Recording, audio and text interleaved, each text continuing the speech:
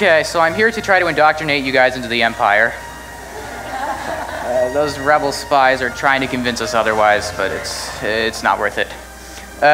So basically, I constructed an entire talk, which is a massive excuse for me to teach you guys some quantum mechanics. Now, I should start with a warning that I am autistic, so if my speech ends up being terrible, you can blame it on that. So I have a good excuse for wanting to talk about quantum mechanics. And basically, well, here's part of it. I don't know anyone who's not excited about this. But the issue really is that, you know, every single movie that people are coming out with is something that's based off of already existing material. People aren't coming up with any original movies anymore. And at this point, every single superhero, even if he was a big deal or not a big deal, is getting his own movie. And if you think this is just a problem with superheroes, here are some franchises that are getting sequels and remakes and reboots and everything. You know, people aren't coming up with ideas anymore. If you think this just affects movies, here are some video games that I found the other day. These are the only two that aren't based off of an existing franchise. And those aren't even that good. So here's probably one of the worst culprits. Facebook. At this point, it seems like everything is just some excuse to gather as many likes and shares as possible. And few people actually bother putting content into their posts, and it started to affect journalism as well, because, you know, nowadays people come up with these clickbait articles and they say, oh, you know, I'm going to spend as little time creating content as possible, and I'm just going to upload it to Facebook, and it'll make ad revenue. Yay. So I have a question for you guys, which is that, you know, no one else is coming up with any ideas, and, well, someone's got to do it, because, you know, if no one does, then 20, 30 years, people aren't going to know what a new good idea is. So my question is, well, I want you guys to come up with the ideas. It's up to you to come up with new ideas. So I'm one step closer to quantum mechanics. So basically, I have secrets. I have secrets from science that I want to tell you about coming up with ideas and whatever. And the best way to learn from science how to come up with great ideas is to look at our history. And perhaps the best place in history to look at for science is, you know, the beginning of the 20th century. That's when we really came up with many great ideas. That's when relativity and quantum mechanics were born and modern physics was born. So, I forgot this example. Also, this originality thing, it affects quantum gravity as well. Quantum gravity is something I work on, and it's really exciting, and we have all these theories now that are able to describe it, but we have absolutely no idea what experiments are for these theories. We've just been hallucinating.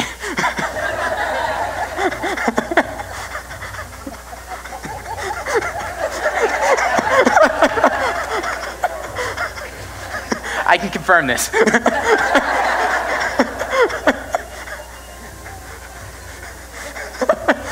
That was a good one. I'm sorry. So, I have these. Now is your excuse to go to sleep. So can anyone tell me something special about these equations? These equations, they were invented to try to describe electromagnetism and electrodynamics, and they're very successful. But there's something very special about them. Does anyone know? No? Okay, I have the answer. There's this term right here. And the thing that's special about this term is this prefactor here. And this c, it has the units of a speed, and this ends up being the speed of light. And the thing that's awesome about these equations is we started from electricity. We didn't even want to do relativity or understand gravity or whatever. And, you know, magically the speed of light shows up in here. And what this tells you is that if you want to have a theory of electromagnetism, it has to have a universal speed limit. Whereas in regular F equals ma, or in the physics they teach you in high school, they assume no universal speed limit. They just say, you know, if I were to throw a ball on a train, and the speed's add. So a lot of people did not want to accept this because they had a really nice theory of Newtonian mechanics, and it was pretty simple. It started off with fairly naive assumptions, and people assumed, oh, well, it can't be any different, so there's something wrong here. There's something wrong with how we're interpreting this. So, you know, people, they say, I'm going to invent this ether theory, famous from Thor the Dark World. And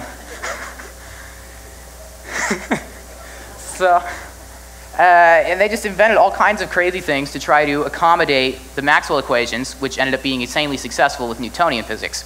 And we know that these are right. We know these are right because your cell phones work.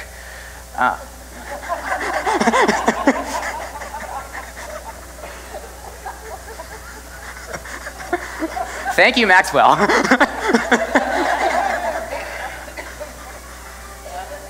So, Einstein, he was brave enough, after 50 years of completely failed attempts at trying to, you know, fix this, he said, oh, well, let's just accept this as it is, and let's introduce a new principle, which is that the speed of light is conserved. And that's the birthplace of relativity. And the thing that's to be special, or the thing that's to be learned here is that we have to be brave. And we have to be willing to test our assumptions. We could be doing foolish things at any time. Many of the theories of quantum gravity I mentioned earlier are completely ridiculous. Let's see. So you have to be brave. The other thing is, this is a bit of a misconception about the history of relativity, which is that people assume that Einstein came up with it all on his own. And this is completely ridiculous. Here are some of the people who were most important in the discovery of special relativity. And, you know, I have Maxwell and some of the experimentalists, and there are more people. And it gets even better, because when I go to general relativity, suddenly we have the collaborations of tons of people. And it's not really possible to say at this point that general relativity is up to one person. There are a lot of contributions that have come from a lot of different people. Just as an aside, we need more women on here. You guys can solve that too.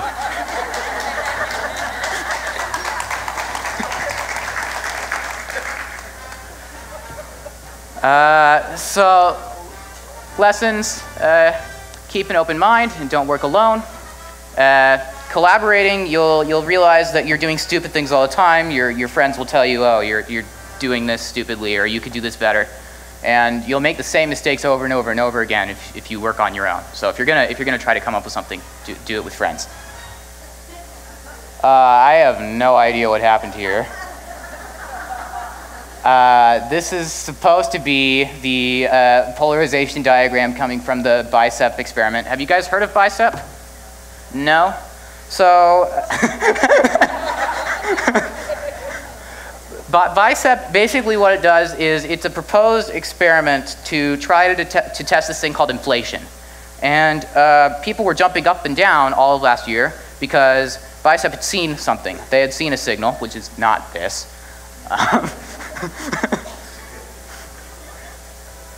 And immediately they assumed that this signal corresponded to their theory. And they were jumping up and down saying, oh, cosmology is real. Our ideas are actually real.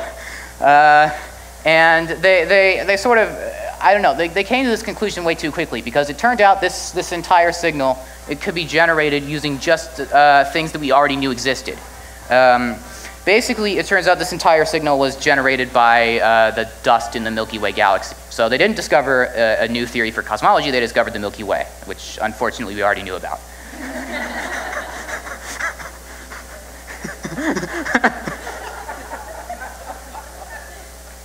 So the lesson here is just to, we got to be suspicious about these things.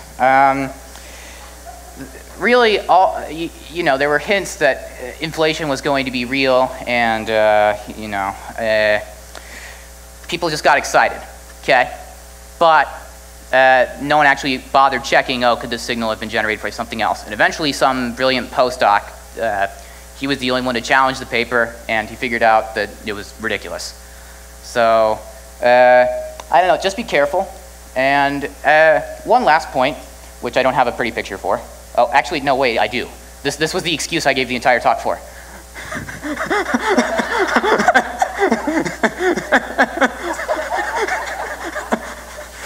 So this is what's called the Stern-Gerlach experiment, and what's awesome is that it tells you most of the things that you need to know about non-relativistic quantum mechanics. It has most of the interesting things here. So imagine I have a beam of electrons that I create over here, and I shoot this beam of electrons between some magnets. Basically, the results of the experiment is sometimes the electrons will deflect upwards in the magnet, and other times they will deflect downwards in the magnet, as indicated by these two blue lines. And is that still the Imperial March? Awesome.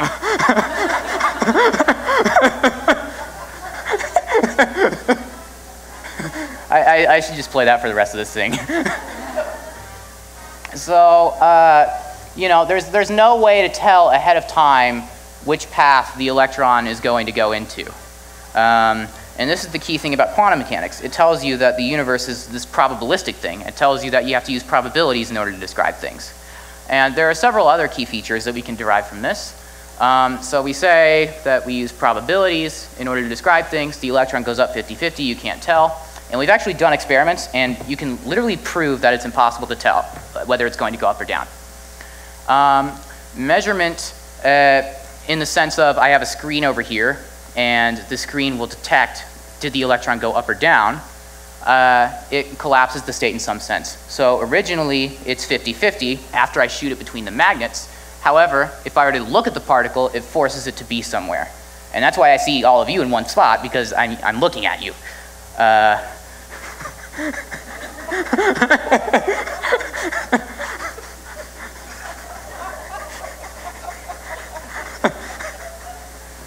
So another interesting result of quantum mechanics is oftentimes there are only a couple of possibilities for what the state of the system can take, or basically what it needs to be is finite, or finite is in the set of integers, numbers. And this is a generic feature. For example, the energy levels of a hydrogen atom, those end up being countable. Like there's a lowest energy, and then there's a higher energy, and a higher one, and a higher one. And the electron is forced to stay in one of those paths. And then one last thing that we can infer from this experiment is that particles, they have this intrinsic thing called spin. And this is supposed to be h bar. My slides don't like me. But basically, in order to generate,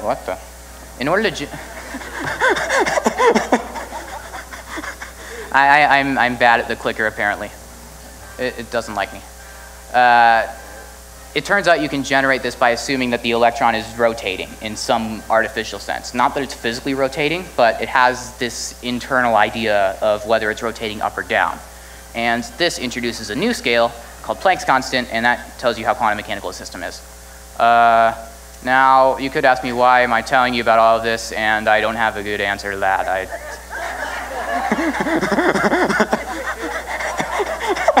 I just like quantum mechanics and think that people should know more about it.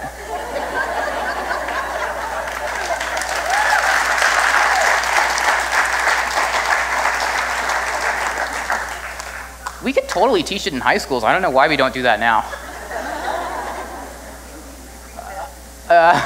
So it turns out this probability, this idea that the state of a system is not in one location, that that the electron can go up or down. This is related to the idea of the Heisenberg uncertainty principle. And basically the uncertainty principle tells you that you can't exactly know both your position and your momentum at the same time. And there are lots of really terrible jokes that are spawned off of this.